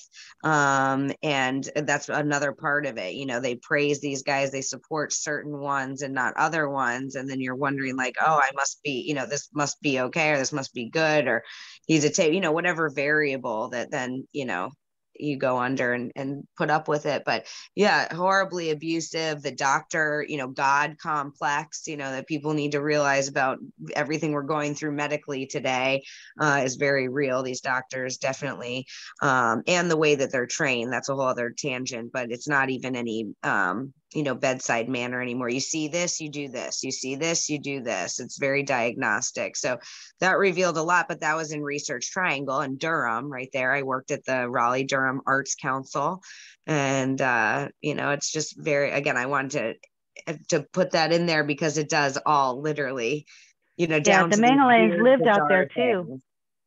They lived out, the people that raised me, the Mengers, they lived out in North Carolina. Wow. Mm-hmm. The connections are it's really crazy. It's fascinating. And I'm so happy that you guys found each other to be able to supplement that. Cause I think too, there's an internal validation also of knowing that, hey, there's something that I know that I feel is true, but there's nobody else in my life who is corroborating the same story. Everybody's telling me I'm crazy. Everybody's telling me it's not true. But my memory is my heart, my soul, my intuition. Like, I know that this happened to me and that it's true. That has to be so nice for you guys, not just with each other, but with other people, to have that validation, to know that, okay, I'm not the only one with this connection, or I'm not the only one with this situation that I either went through or that I suspect happened to me. And Meghan, for you, you mentioned, speaking of things that you and Penny may have in common, did you have any Freemasonry or satanic ritual abuse or anything Anything like that you know of that's either been before you or in your lifetime, in your family? Yeah, I mean, again, it's all usually hidden. And, I think that, not that I'm anything special, but, I have always, and I give thanks and all the credit to my constant connection that's never wavered to God. It's how I got in all these different arenas, if you will, on the search of the truth of God and all of that. But yeah, and especially when that really started coming into my life, again, the programming and everything, that's another show. But when you're a child, you don't recollect a lot of that. And I will say, it's funny, I just have this picture right here that Penny knows. And now this is coming up, but really when I started questioning things or really being confronted about Illuminati and all this industry stuff and stuff was again when I was targeted and taken to Chicago. And that's a whole other thing of how they do traffic people through the industry, very realistically. And what I saw out there and was put through, you're being driven in the agent's car or different things. And I noticed a ring in the door jingling around. And so of course you're going to pick it up and look at it and say, oh, it looks nice. You probably don't want to lose this. Here it is. And then having them go, oh, well, oh, my Mason ring. Oh, you must know about that. Your dad, John Walsh, and Illuminati. And you're like on your way to the recording studio. And so you're like, this is what happened to me. And I was like, I don't know what you're talking about. My dad's a crime fighter. This is like 6 years ago, all this stuff. And, just, you really don't realize it when I'm in the studio with Kanye and he's staring at his one Yeezy sneaker for 2.5 hours and not looking up. And then he gets up and starts ranting around about Taylor Swift. And, you're like, this is not normal. This is not normal stuff. And, I went back to Christ and Christianity about 2 years ago now. And, after 20 years in Eastern religion philosophy, like I said, and going into New Age. And, I didn't start, I admit, and the Lord loves me for it. I did not start saying, I'm going back to Jesus Christ. That was part of it, but really it was being and I think a lot of people will come to this at some point. It was really sitting there in my life and going, if Satan was real and I'm supposed to be in his playground, what would he look like? I got to start asking myself. I got to start figuring this out. I started looking these people in the face and even asking that. And the things that I have, I don't know how I did half of what I've done or made it through half of what I've made it through. But, literally looking at these people, it got to a point with Kanye and his crew where I would be like, okay, what does the devil look like then? Men in suits with contracts? Like, what are we talking about here? Because that's pretty much what it's looking like. So that's kind of how I started with that one. And then again, being taken to like Raven Simone parties where it's supposed to be this like after party for the VMAs. And it's like a vacant Airbnb house where they literally looks like they put out, an ad on social media to whatever desperate, LA kid would show up. And how many left that night? What happened? What was going on there? And I would just get out of Dodge. And I thank God for that. But going back to the child programming real quick before we've been on for a while, but I wanted to show, I was looking a couple of weeks ago, right, Penny, to show a picture of myself and Drew Barrymore, which I, grew up with, playing off and on with, and was told is my third cousin or fourth cousin, something like that. And the Barrymores are in my family line. It's John Drew Barrymore was her grandfather, and that's related to my side of the family. My mom's maiden name is Drew. So I was looking at this. This is us, there's Drew Barrymore and I growing up at events, and we would play together and different things. But this picture didn't pop up right away, right, Penny? Right. What popped up? So here we go. Speaking of Reagan and everything, here's me, obviously at the White House on a carpeted platform. We can see the carpets down here too, and this is a platform.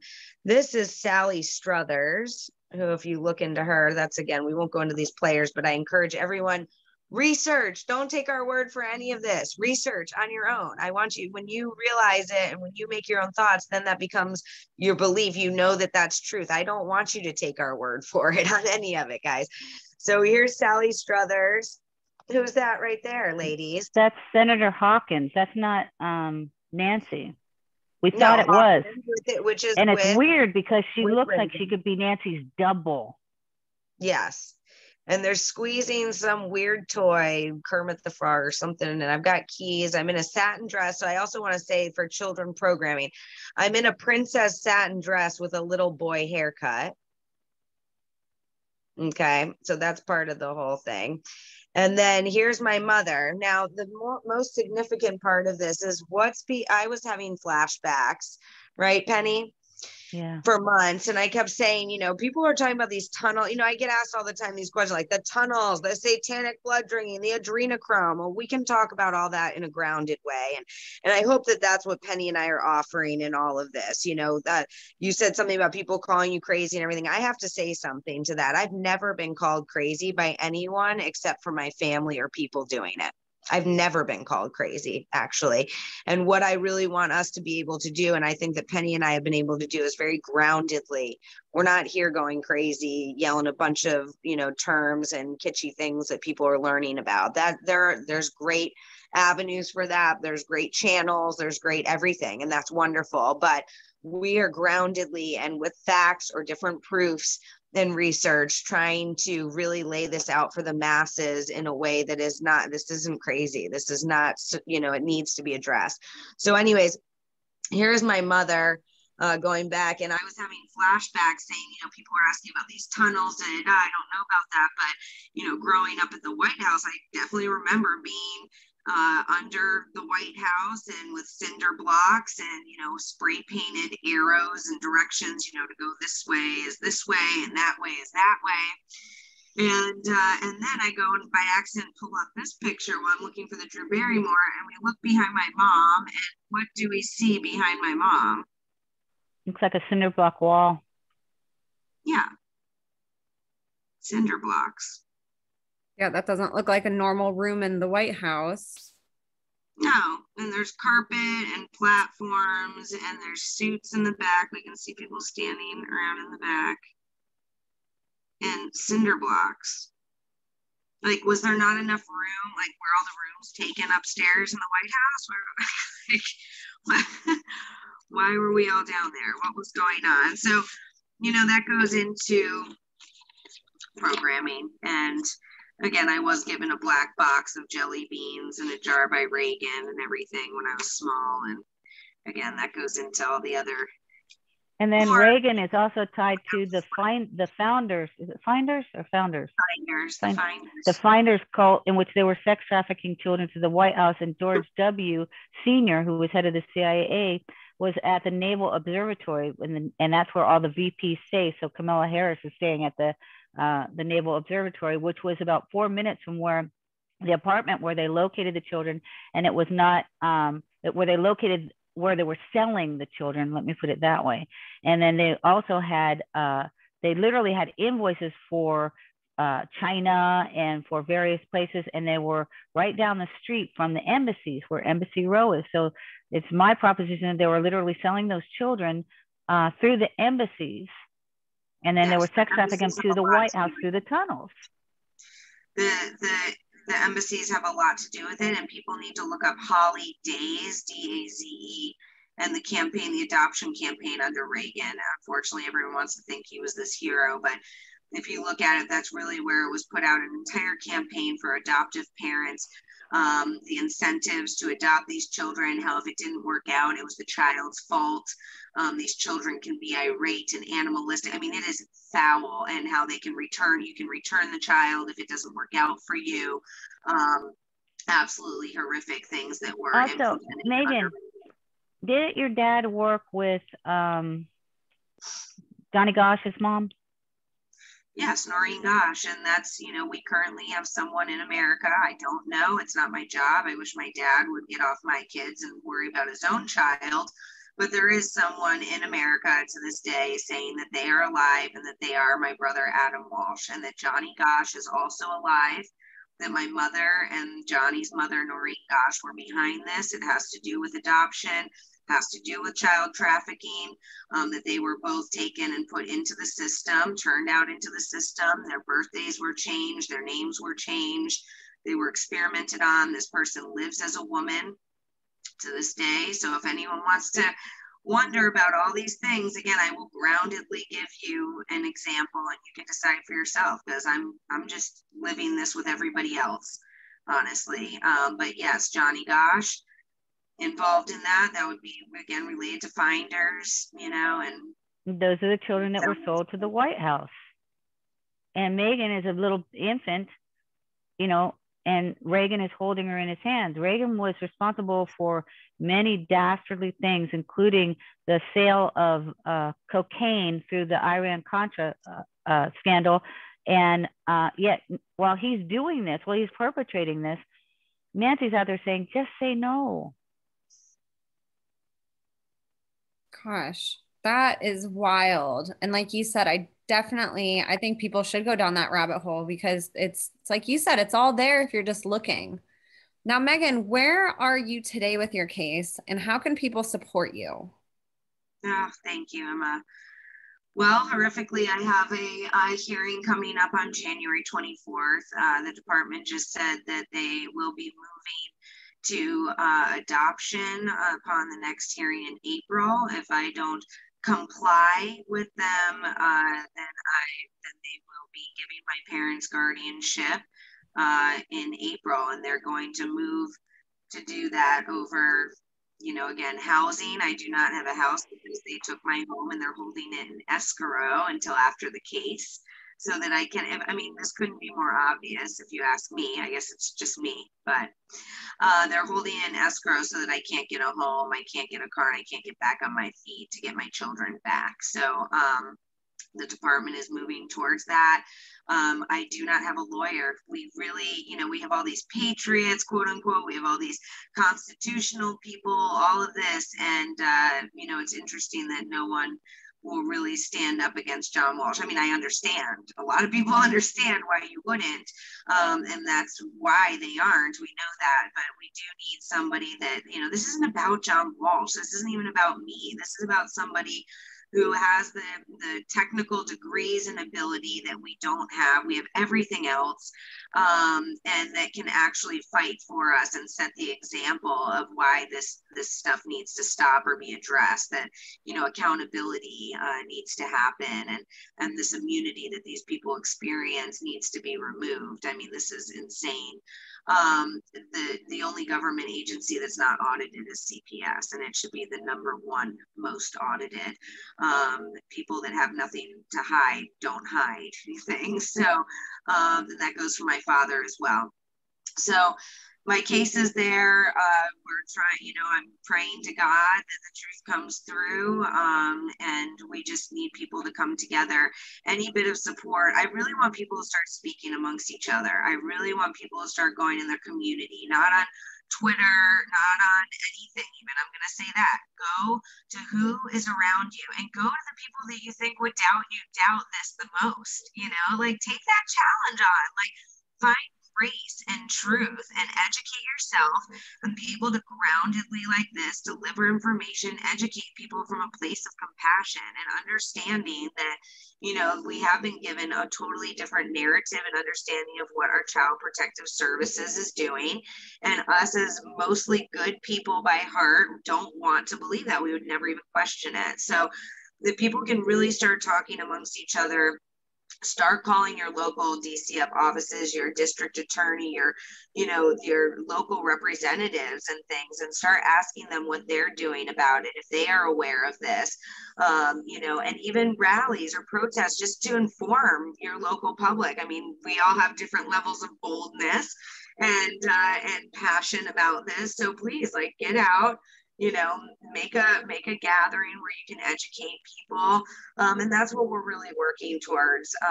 But again, that give, send, go is really helping me to stay afloat. I couldn't do it with all the expenses. I think we've raised over $10,000, and unfortunately, that's running close to dry as well because of everything. So that is the horrible reality, that this is going to come down to money for me. So anyone that can really support me, and, you know, me being able to get up and do these interviews and really speak out for all of us and for the children who can't. Getting over a cold. But, you know, that's really a way to help. I, you know, other than that, I'm a simple person, and we like to keep it simple so that we can actually get things done. So I appreciate everyone that's supported me, and please just get out and start doing things. We've all talked about this for long enough, and enough of us know about it to be able to start moving past this wall that we're kind of hitting right now as a movement as well. Where we need, we can say, oh, these people aren't listening, or, oh, whatever. Well, what's the next step in grace, peacefully doing this? Again, we're not attacking people. We're not, doing that, but when we should be with what's being done, and we're just saying that there's better ways and this needs to be stopped. And if you don't want to talk about it and you don't want to help stop it, especially if you're in an elected office, then you're part of the problem now at this point. Gosh, that's so powerful. And Meghan, I just want to commend you being the daughter of somebody who has, who is so high profile. It's hard for people who don't have that in their family to talk out. And I think you're so brave and so courageous for everybody and everything that you're facing head on, and you're coming forth and speaking on behalf of it. Your children are so lucky to have a mother like you. There's so many children that are enslaved in these systems, and maybe there are barriers to why they can't speak out, but either way, there's not a lot of parents out on the front lines taking the bullets for everybody else's children. And you're one of those pioneers paving the way and giving other people the courage to say, well, if Meghan can stand up and talk about this, what's my excuse of what I can't? And I love that you're the one that's, putting yourself out there and doing that, because it's so important for people to see somebody like you, a very strong-willed, intelligent, eloquent, amazing woman, so passionate about not just your children, but being a voice for every child and every parent who's going through this. And I just, it inspires me so much. It gives me courage to do what I do watching you guys. And I always ask myself that, it's like, gosh, what am I scared of? Like, look what Meghan's doing. Look what Penny's doing. Look what Sarah's doing. Look what this person's doing. So I just want to thank you from the bottom of my heart. Like, people look up to celebrities. I look up to you guys. I think you guys are the real heroes of the world, and the real educators, and the people that we should all have our eyes and ears on, and saying, how can we help you? How can we support you? And most importantly, how can we learn from you?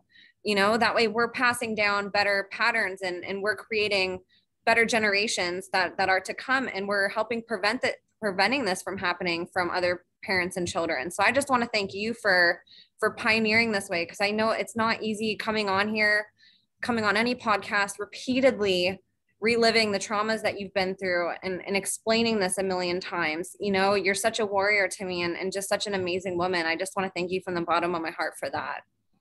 Emma, I couldn't thank you enough. And just like you said that, we might put the fire under your butt, but I have to tell you that people like you, and you have been a main force in this of keeping us, doing what we're doing, and really wanting to know these things and standing up for us. And, I've lost everything at this point for the truth and to fight for this cause, including my children. I'll get choked up, but I wouldn't change it for the world. And, if there's a purpose that we're fighting for in this lifetime, and, that's what a lot of people feel displaced within internally these days, is that lack of purpose and that lack of fight.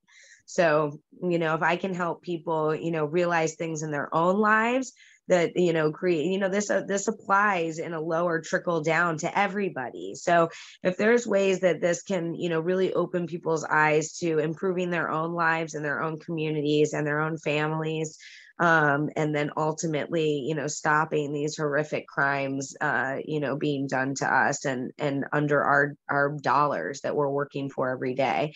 I think that should give enough for people to get upset about, want to do, and also be able to realize how it can affect their lives and how they can actually improve their own lives, like I said. So I can't thank you enough for this. We are risking our lives by doing this. My children are on the line. And like I said, I have lost everything, except for physically. I'm thankful to God that we're still breathing. And then there are children, and much worse. My children are being abused. They're being brainwashed. I mean, the effects that this will have on them I'm very fortunate and very grateful to my healing work before, my connection to God, and what I've instilled in them, for the years that I had them leading up to this. Thank God for that. But, there are children that, as we're talking, even in this time that we have been on, have been removed from their homes, have been raped by their foster parent, have been sold by their parent to a local friend for the evening, and will be taken to their prep school tomorrow.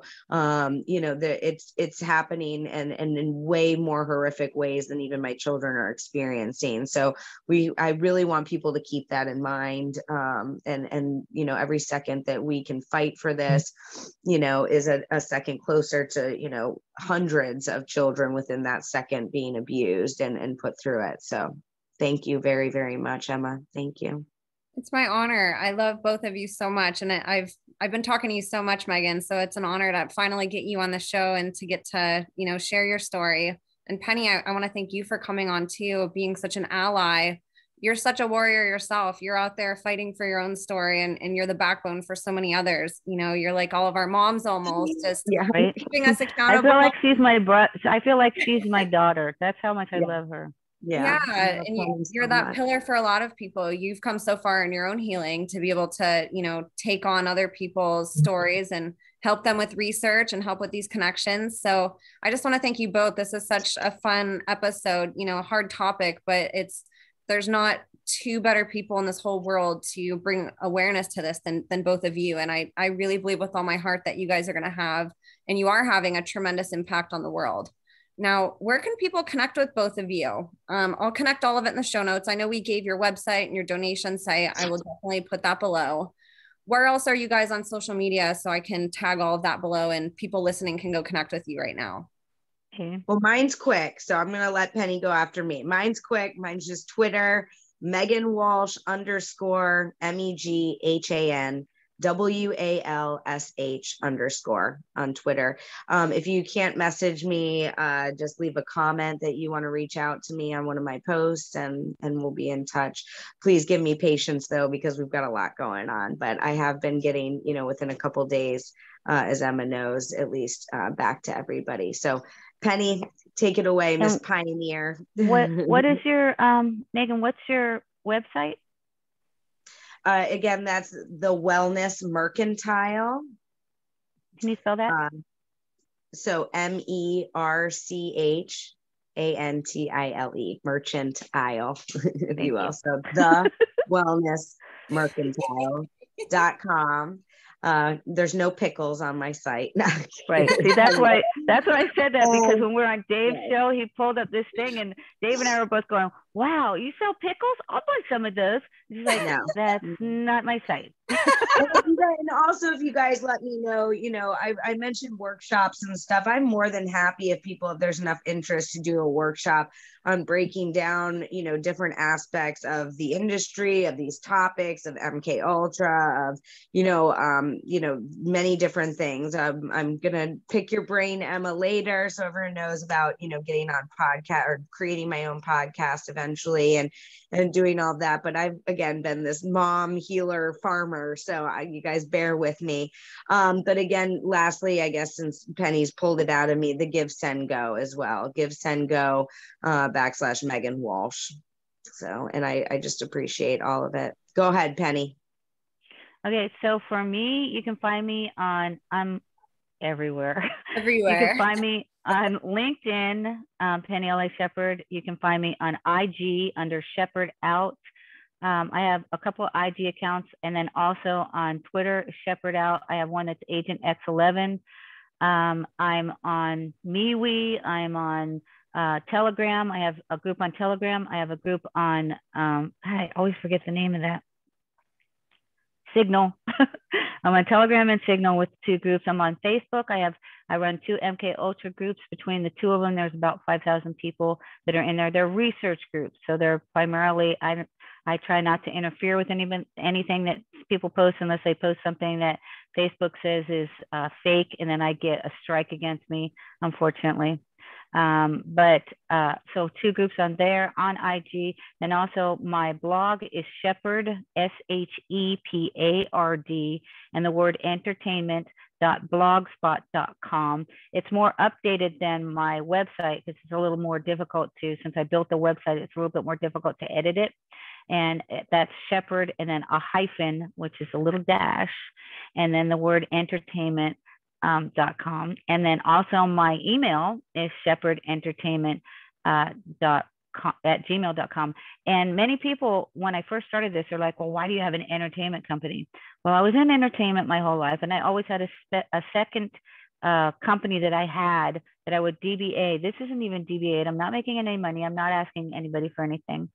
And when I prayed and I asked God, I had a guy, his name is Alan Gressick, in Chicago, that asked me to be his manager. He is an orchestra leader. And I asked God, what should I call this company? And God said, call it Shepard Entertainment Endeavors. And I was like, I like that. The acronym is C.